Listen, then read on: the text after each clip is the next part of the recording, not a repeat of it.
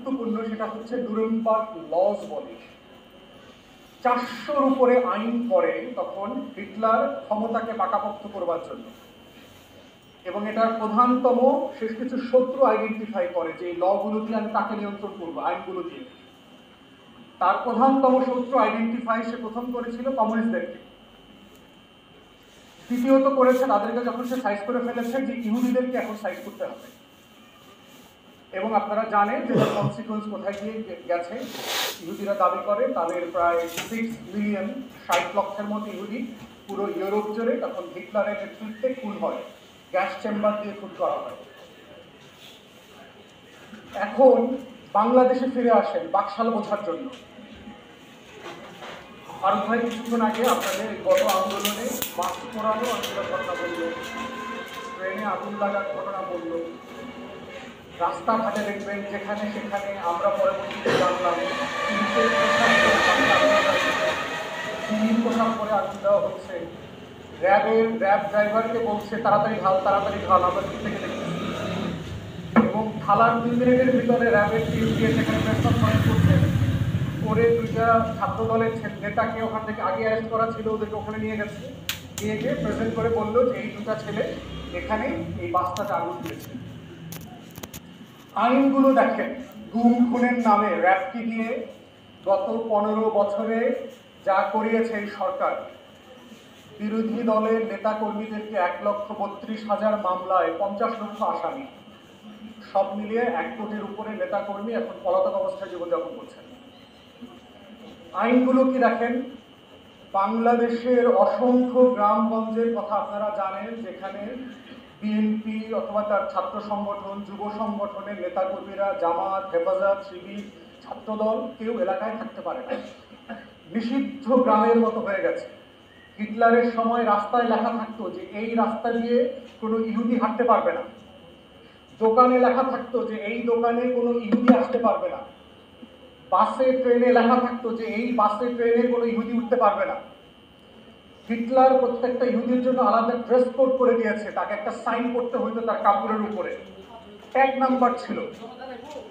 এক এলাকা থেকে আরেক এলাকায় আত্মীয়ের বাড়িতে বিয়ে শাদীতে দেখা করতে যেতে হলে আগে সরকার থেকে পারমিশন নিতে হতো। এইভাবে যে একটা শোষক বাস্তবতা তৈরি করেছিল হিটলার, আজকে বাংলাদেশে দেখেন বিরোধী দলের একটা রাজনৈতিক নেতা কর্মী গত 17 বছরের তার নির্যাতনের গল্পগুলো দেখেন, শোনেন, আপনি শুধুমাত্র গত শতাব্দীর হিটলারের সাথে তুলনা করতে পারবেন। বিরোধী দলের প্রত্যেকটা নেতা কর্মীকে কিভাবে নিঃস্ব করে দিয়েছে, বাড়িতে যেতে পারে না, ছেলেমেয়ের সাথে দেখা করতে পারে না, মানে নিজের দোকান পাট ব্যবসা বাণিজ্য সব করে দিয়েছে। পুকুর খেয়ে যা ছিল যেগুলো আওয়ামী লীগের লোকজন দখল করে ফেলেছে, হিটলারও এটা করেছে। ইহুদিদের সম্পত্তি রাষ্ট্রের সাপেক্ষে দখল করে ফেলত। আজকে আওয়ামী লীগের নেতাকর্মীরা দেখেন সারা বাংলাদেশে বিরোধী দলের নেতাকর্মীদের বাড়ি গাড়ি, মোটরসাইকেল, জমি জমা, পুকুর ঘের, দোকানপাট নিজের বাপদাদার সম্পত্তি মনে করে দখল করে নেয়। তাহলে এই বাকশাল 2 নতুন কোনো ঘটনা না। লড়াইয়ের প্রশ্ন আসেন, রবার্ট নিমলার ছিল তখনকার একজন খুব বিখ্যাত পাদ্রী, লুথেরিয়ান পাদ্রী ছিলেন।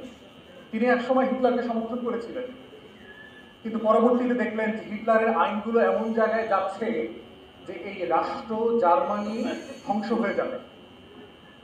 তাকে এটা প্রতিবাদ করবার কারণে 8 বছর জেল খাটতে হলো। জেল থেকে বেরিয়ে এসে উনি তখন বই লিখলেন, কবিতা লিখলেন।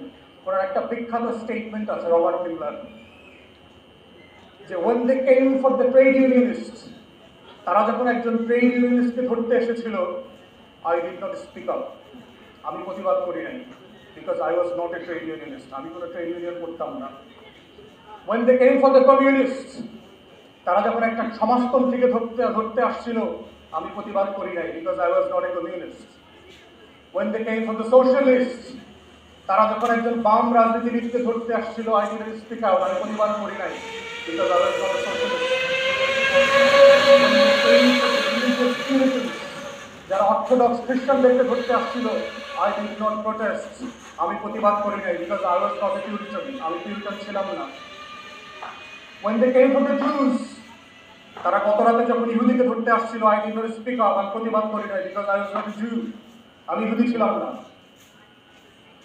But the night they came for me, কিন্তু যে রাতে ওরা আমাকে ধরতে এসেছিল, দেয়ার was no one left to speak up. প্রতিবাদ করবার আর কেউ বাকি ছিল না।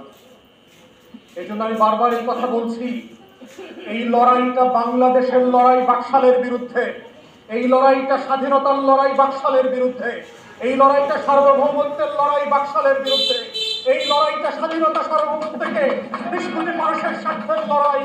এটা বিএনপি আর তারেক রহমানের লড়াই না। 20 কোটি মানুষকে বুঝতে হবে, যদি আপনারা সবাই, আমরা সবাই মিলে জীবন দেওয়ার প্রস্তুতি নিয়ে রাস্তায় নামি, আল্লাহর কসম একজনও গ্রেফতার হব না, একজনও মরব না। যদি প্রতিবাদ না করেন, ঘরে বসে থাকেন, নীরবে সোফায় বসে ফেসবুকে স্ট্যাটাস দিয়ে মনে করেন এই বাকশালের বিরুদ্ধে লড়াইয়ে আপনি জিতবেন, প্রকাশ স্বর্গে বাস করছেন, গণতন্ত্রের বিপক্ষের লড়াইয়ে আপনাদের সবাই অংশগ্রহণ লাগবে। না হলে মনে করবেন প্রত্যেক দিনে রাত্রে আপনি ব্যক্তিগতভাবে গণতন্ত্রহীনতার শিকার হবেন। দাস দাসীদের ইতিহাস দেখেন, 400 বছরের কালো দাস দাসীদেরকে কিভাবে নির্যাতন করা হয়েছে। দাসত্বের জীবনের জন্য রাষ্ট্র লাগে না, নাগরিক হতে হয় না। ক্রীতদাসদের জন্য স্বাধীনতা লাগে না, স্বাধীন সত্তায় বাঁচার জন্য রাষ্ট্র লাগে। সেটার প্রমাণ হচ্ছেন আপনারা, যাদের দাড়ি চুল পেকে গেছে। কারণ আপনারা দাসত্বের জীবনকে না বলেছিলেন, আপনারা বলেছিলেন আমরা স্বাধীন সত্তায় বাংলাদেশি হিসেবে বাঁচতে চাই, লড়াই করব, জীবন দেব, কিন্তু বাংলাদেশের স্বাধীনতার বিপক্ষে দাঁড়াবো না। আজকের বাকশালের বিরুদ্ধে বাংলাদেশের এই লড়াইতে 20 কোটি মানুষের অংশগ্রহণ ছাড়া কোনোভাবেই সম্ভব না। যেভাবে হিটলারের বিরুদ্ধে সারা পৃথিবী লড়াই করেছে, 10 কোটি মানুষকে জীবন দিতে হয়েছে। এই লড়াইটা সাদা মাথা লড়াই না। যদি কেউ মনে করে থাকেন টুকটাক্য ঝুটকো মিছিল করবেন, কয়টা ছবি তুলবেন, সেলফি তুলবেন, 2 মিনিটের ঝটিকার পরে ভিডিও পাঠিয়ে দিবেন, সেই লড়াই দিয়ে বাকশালের পতন হবে না। এই লড়াই লম্বা লড়াই, এ লড়াই অনেক কঠিন লড়াই। মুক্তিযোদ্ধাদের থেকে লড়াইয়ের গল্প কেউ বেশি বুঝতে পারবে না। দ্বিতীয়ত হচ্ছে, আপনাদেরকে শুধু পলাশীর গল্প বলে আমার বক্তব্য শেষ করব। আওয়ামী লীগ কত বড় অভিশপ্ত একটা দল দেখেন। এই দলের জন্ম হয়েছে 23শে জুন। পলাশীর যুদ্ধে বাংলার স্বাধীনতা হারাইছি আমরা কোন দিন আপনাদের মনে আছে? 1757 সালের 23শে জুন। ইতিহাস, আল্লাহর কসম, ইতিহাস যদি সাক্ষী থাকে, আওয়ামী লীগের জন্ম হয়েছে এদেশের স্বাধীনতা সার্বভৌমত্বকে ধ্বংস করবার জন্য। আওয়ামী লীগের জন্ম হয়েছে বাংলাদেশের বিপক্ষে দাঁড়ানোর জন্য। এই তারিখ হচ্ছে তার সবচেয়ে বড় প্রমাণ। নির্বাচন করে 1/11-এর দিন শপথ নেয়, গাদ্দারের দল না হইলে, বেঈমানের দল না হইলে এটা সম্ভব না। পলাশীর দিন দেখেন কি হয়েছে। ব্রিটিশদের সৈন্য ছিল আমরা কারণে কয়জন? মাত্র 3000, 2900 সামথিং ছিল। তার ভিতরে 900 জন ছিল মাত্র সাদা ইউরোপিয়ান, বাকিরা ছিল ইন্ডিয়ান, লোকাল রিক্রুট। তখনকার জমানার সবচেয়ে বড় চাকরি ছিল হচ্ছে সোলজারের চাকরি। বিভিন্ন দেশের লোকরা এসে সৈন্য ভাড়া করত। সেই যুদ্ধে কোন বর্ণনাতে আসছে 30,000, কোথাও কোথাও আসছে 60,000 সৈন্য ছিল নবাব সিরাজউদ্দৌলা। কিন্তু লোকাল বেঈমানরা কি করেছে দেখেন। সেনাপ্রধান ছিল মীর জাফর আলী খান।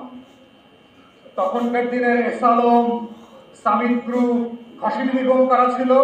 জগৎ শেখ, রায়দুল্লভ, উমিচাঁদ, কৃষ্ণপদ রায় চৌধুরী, নামগুলো দেখে নেন।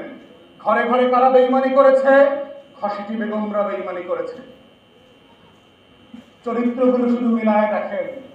পলাশীর প্রান্তরের চরিত্র, 60,000 সৈন্য নিয়ে 3,000 সৈন্যের বিরুদ্ধে লড়াইতে হেরে যাওয়াটা পৃথিবীর কোন মিলিটারি সায়েন্স অ্যাপ্রুভ করে না, কোনো মেক সেন্স করে না, হইতেই পারে না যদি গাদ্দারি না হয়। এখানে এই গাদ্দারদের বংশধররাও কিন্তু এই মাটিতে আছে। সিরাজউদ্দৌলাকে কারা ধরায় দিছে? ভাগীরথী নদীতে যখন চলে যাচ্ছিলেন কারা বলে দিয়েছে ওই যে নবাব যায়? লোকাল গাদ্দাররাই ধরাই দিয়েছে। নতুন স্বাধীনতার লড়াই গুরুত্বপূর্ণ যে আপনার শত্রুকে, আপনার মিত্রকে সেটা আইডেন্টিফাই করা। যার পাশে বসে মিছিল করছেন, যার পাশে বসে দল করছেন, ঘসিটি বেগম না, মানে শুধু